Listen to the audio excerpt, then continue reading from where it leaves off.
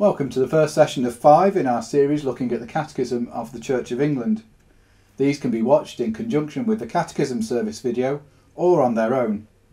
Links to all the videos and those on the 39 articles and the Book of Common Prayer can be found in the description below this video. We start with a reading from Romans chapter 6 verses 1 to 14. What shall we say then? Shall we go on sinning so that grace may increase? By no means. We are those who have died to sin. How can we live in it any longer? Or don't you know that all of us who were baptized into Christ Jesus were baptized into his death? We were therefore buried with him through baptism into death, in order that, just as Christ was raised from the dead through the glory of the Father, we too may live a new life. For if we've been united with him in a death like his, we will certainly also be united with him in a resurrection like his. For we know that our old self was crucified with him, so that the body ruled by sin might be done away with, that we should no longer be slaves to sin, because anyone who has died has been set free from sin. Now, if we died with Christ, we believe that we will also live with him. For we know that since Christ was raised from the dead, he cannot die again. Death no longer has mastery over him. The death he died to sin once for all. But the life he lives to God. In the same way, count yourselves dead to sin, but alive to God in Christ Jesus. Therefore do not let sin reign in your mortal body, so that you obey its evil desires. Do not offer any part of yourself to sin as an instrument of wickedness, but rather offer yourselves to God as those who have been brought from death to life, and offer every part of yourself to him as an instrument of righteousness. For sin shall no longer be your master, because you are not under the law, but under grace.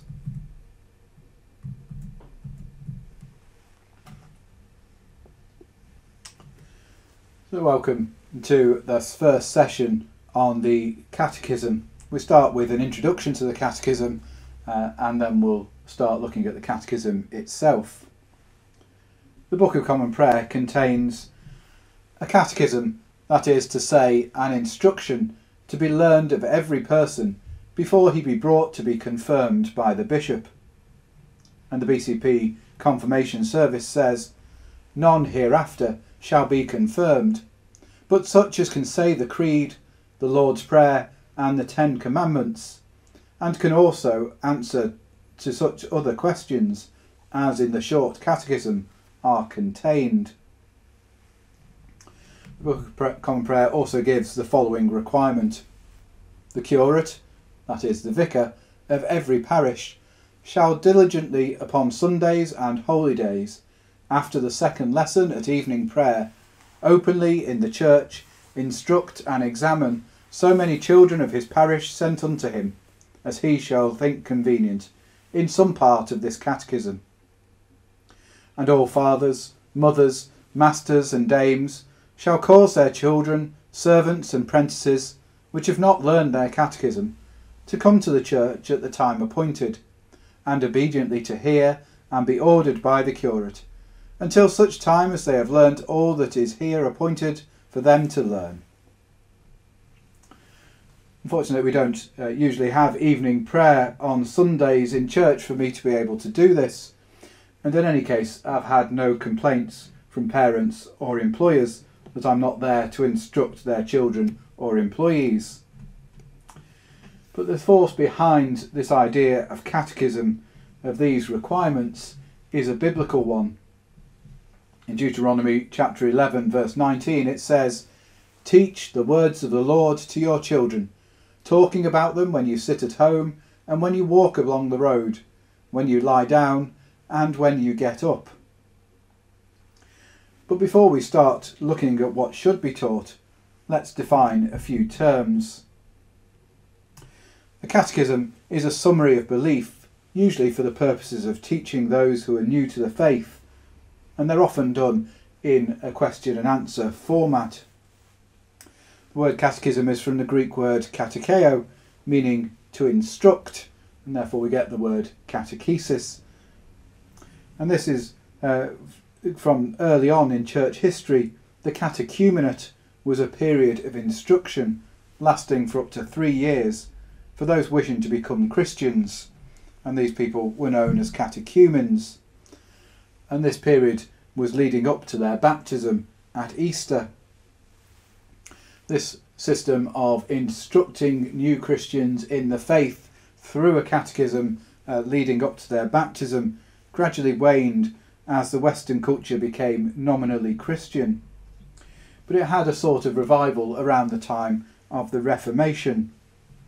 It then waned again, but there's been a recent revival in interest in catechisms due to a recognition that there is often a lack of teaching about doctrine in the churches, no matter how good they are at explaining and interpreting the Bible. So over the coming sessions we'll be looking at the Catechism in 4 parts.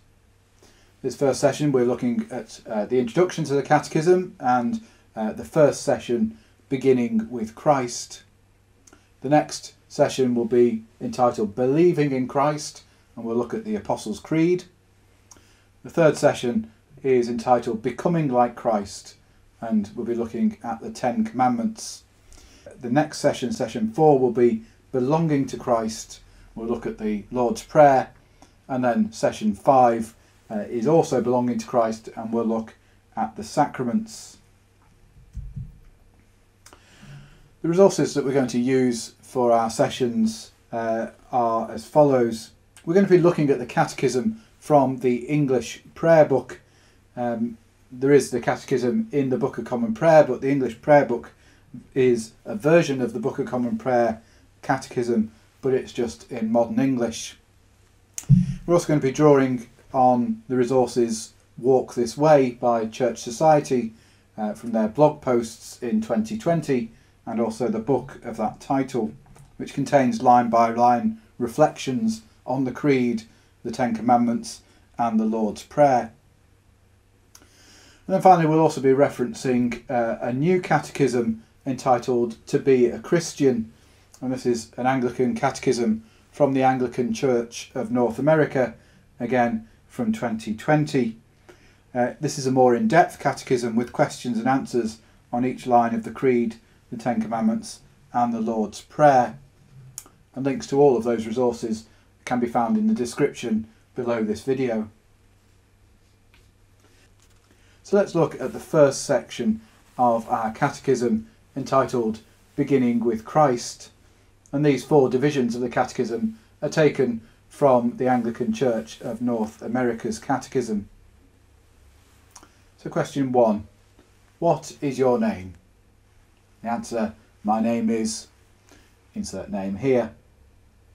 Question 2. Who gave you this name? Answer, my parents and godparents at my baptism. Through baptism I was made a member of Christ, the child of God, and an inheritor of the kingdom of heaven. Question 3. What did your parents and godparents do on your behalf at your baptism? Answer, they affirmed their allegiance to Christ, their rejection of all that is evil, and their resolve to fight against evil and to follow Christ. They affirmed all this in my name, as well as their own. Question 4. What does following Christ involve? Answer, it involves 3 things. First, renouncing the devil and all his works, the empty show and false values of the world, and the sinful desires of the flesh. Secondly, believing all that the Bible teaches about the articles of the Christian faith. And thirdly, keeping God's holy will and commandments all the days of my life. Question 5. Do you think yourself bound to do these things? Answer, most certainly, with the Lord as my helper.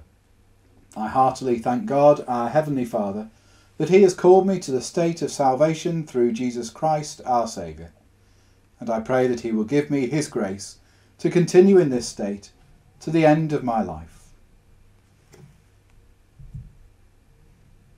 When giving a summary of our faith, we have a choice to make about where we start. Our catechism starts with our baptism, and we'll think more about baptism itself later on. The Anglican Church of North America Catechism starts with describing the human condition of sin, then the good news of salvation through Jesus' death, and our need to repent and put our faith in Jesus. This is perhaps more appropriate for a post-Christian society which needs to hear that message. The first question asks our name.